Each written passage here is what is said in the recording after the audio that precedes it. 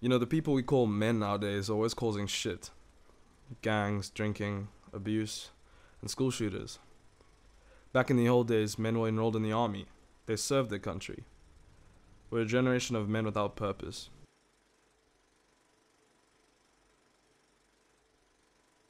My father died in a war, and now I've got his picture up on my wall. You think any of these guys around me will die with their picture up on a little kid's wall? Nah. Everywhere I go, on the streets, in the city, I think about that. To be a man without purpose isn't really being a man at all.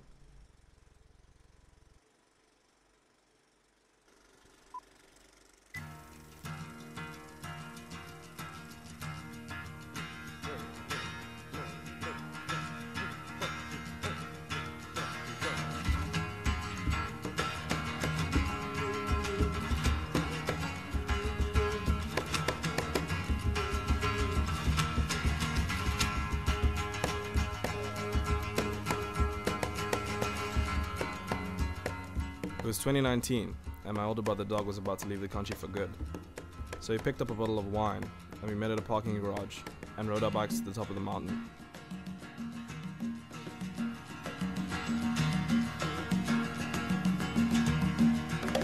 I am a poor, wayfaring stranger, traveling through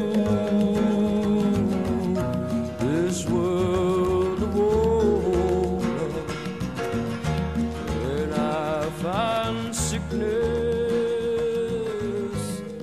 toil and danger. We rode until we got to a nice viewpoint where we could sit and drink together. In that moment, I remember thinking of Dog more as a man, and no longer a boy.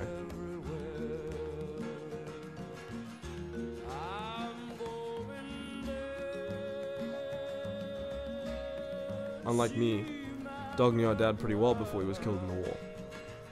Dog always told me how much of a real man he was.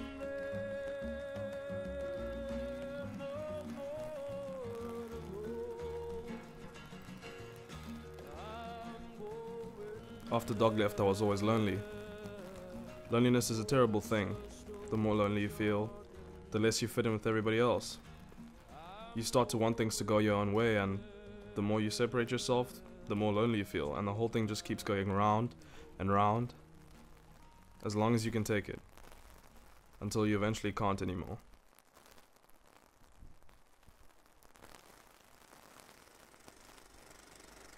I'll tell you what freedom is to me. No fear.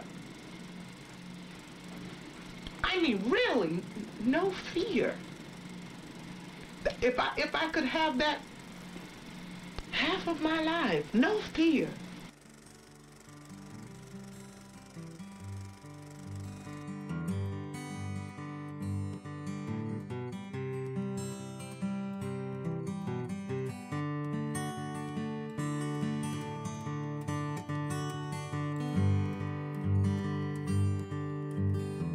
Well, he never got too lonely, and he never got too sad, but he never got too happy, and that's what's just too bad. He never reached much further than his lonely arms would go. He wore a seatbelt around his heart, and they called him Safety Joe. Safety Joe. Safety Joe, Safety Joe, Safety Joe. What do you say, what do you know? If you don't loosen up the buckle on your heart and start to chuckle, you're gonna die of boredom, Safety Joe.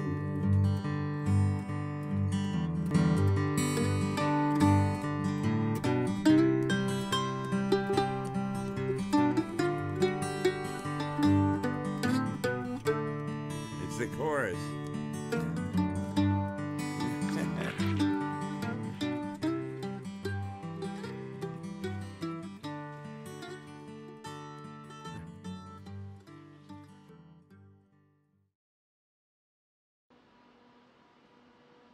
At some point, all the loneliness and confusion built up, and I got it into my head that I needed to prove myself.